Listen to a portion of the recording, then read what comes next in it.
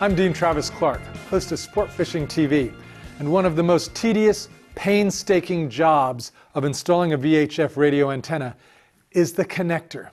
Chris Cato from Shakespeare Marine Antennas is here to take away the pain. Chris, show us how to do it. All right, Dean, the first thing we need to do is go through our little checklist to make sure that all of our parts are here for our connector assembly. What we're going to have in the pack is we're going to have the brass washer and Teflon spacer. We'll have the connector body itself. We'll have the coupling ring.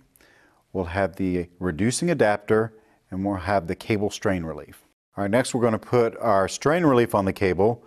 Then we'll follow that with our reducing adapter next, and then our coupling ring next. And the threads have to be facing the end of the cable, right? That's correct.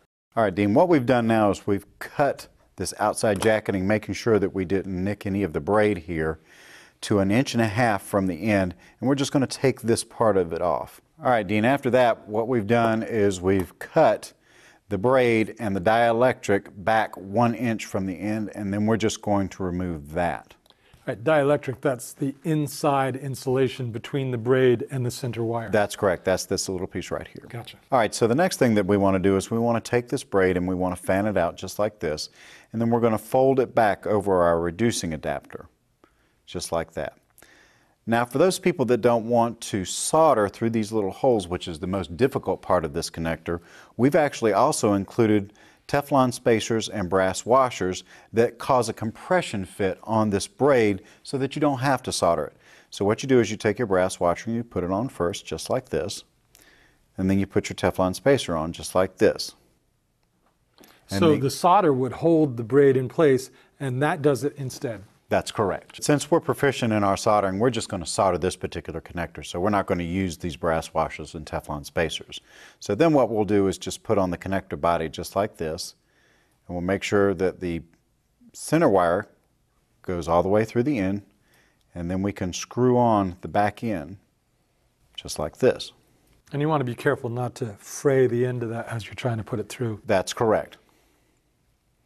So what we're going to do is we're going to solder right here on the tip with our soldering iron to hold the center wire in place, and then we're going to put some solder on each one of these holes on the outside to hold those in place. We'll use standard rosin core solder because this works the best for our application.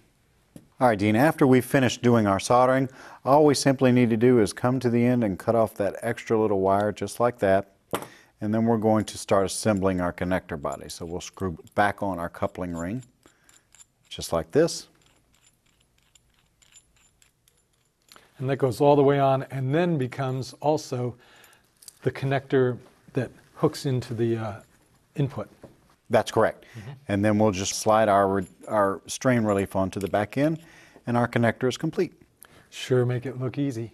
So Chris, those are two superb ways to install a new connector, one with solder, one with limited solder, but there's an even easier way, and you've won an award for it. Tell me about that one. Yeah, Dean, this is pretty neat. This connector is real easy to install. All you need to do is just cut your coax off flush, just like that, and that's it for the prepping as far as the coax goes. Then you just take your coupling ring and put this onto the coax just like this. Then you'll just push the connector in, just like this. Take your standard pair of pliers and crimp on the back. And those have teeth in them that bite into that cable, right? That's correct. And that's how it actually pierces through the jacketing to make contact with the braid. Then you'll just screw on the back end of your connector, just like this, and your connector is complete. Whoa, now that can't be easier. So there are 3 easy methods to take away all your connector pain. If you want more information, visit shakespeare-marine.com.